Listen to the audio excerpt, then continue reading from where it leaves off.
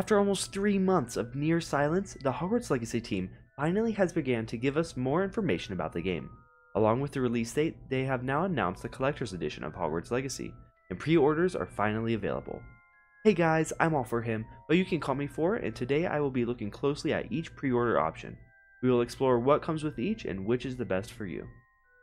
To start off, let's just take a look at the Standard Edition. The Standard Edition comes with the base game for the platform of your choice.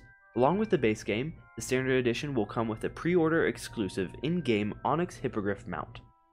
It is important to note that this mount will be included in all pre-order options, but since it is a pre-order exclusive item, once the game officially releases, it will no longer be available. Personally, I think it looks really cool, so whether you get the Standard Edition or not, I highly suggest pre-ordering. That way you can start your journey with this awesome mount. The cost of the Standard Edition depends on your console. For PC, Switch, Xbox One, and PS4, it will cost approximately $60.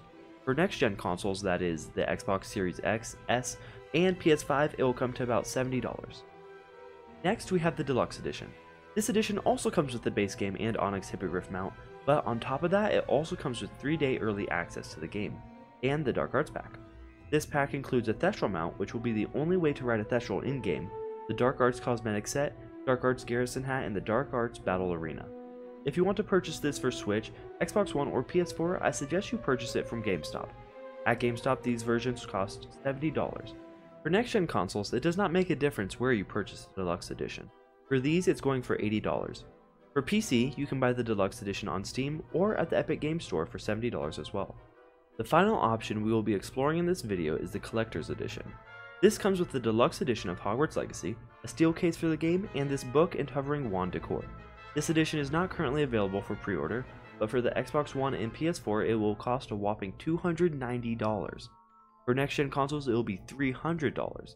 We are not able to view this edition for the Switch or PC at the moment, but if costs stay consistent with the previous two editions, the Collector's Edition will most likely cost $290 for the Switch and PC as well.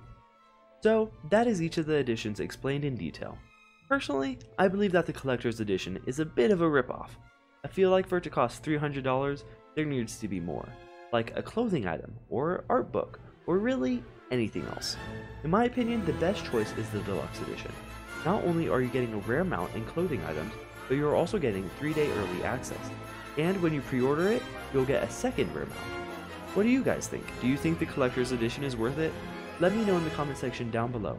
And if you like this content, please go like and subscribe, then check out some of my other videos. Well, that's all I've got for you guys right now, so I will see you next time.